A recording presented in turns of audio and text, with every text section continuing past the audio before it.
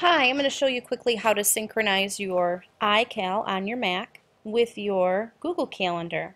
So first you need to select your calendar, find your calendar, and it should be in your dock.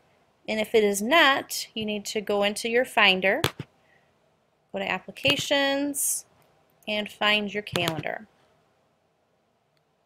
Once in your calendar, you're going to go to Calendar at the top.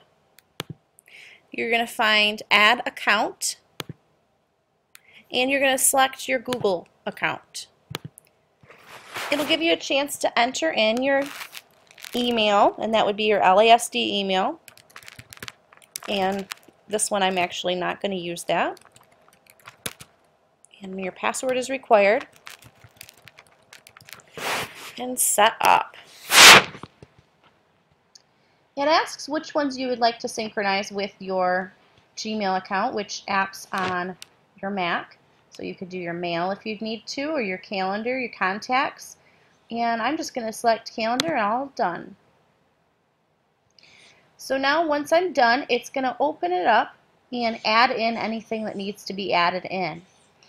So it's automatically synchronized. Now anything I add into this calendar is going to go into my Google Calendar and vice versa.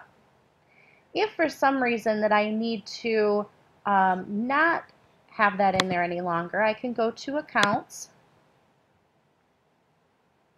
and it allows me to set up with any of these other accounts. I can also take it off of there by selecting it and hitting this minus button at the bottom, and that'll take off that selected account. Okay, so there's a quick little overview on how to synchronize both of your accounts to make it easier for you.